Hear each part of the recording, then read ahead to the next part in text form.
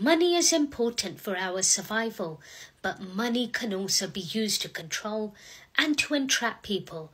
Are you with a wealthy narcissist? Narcissists that have too much money, power, and are successful will use it to their advantage. They will use their position of power and wealth to control people and may even buy them.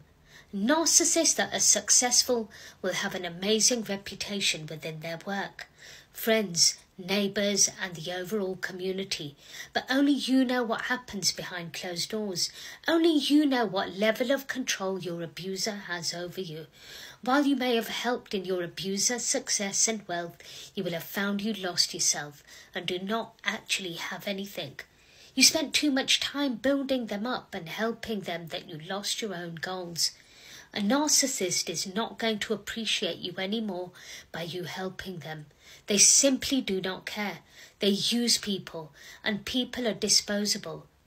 Everything is transactional. Narcissists that have too much wealth and power will buy people off to their advantage and may even be charitable to look good. To everyone they look amazing, kind, caring, and will do anything for their family. You might look good on the outside and people will think you have it all, but you never know when the narcissist is going to get angry at you and block your credit cards. To everyone you look rich, but you are actually not, because the narcissist has full control over your spending. If you are with a wealthy narcissist, it is going to be hard to leave. I would encourage anyone to build financial freedom, hide money, or even get a part-time job. Do anything to try and get yourself out. If you have friends and family, utilize their support.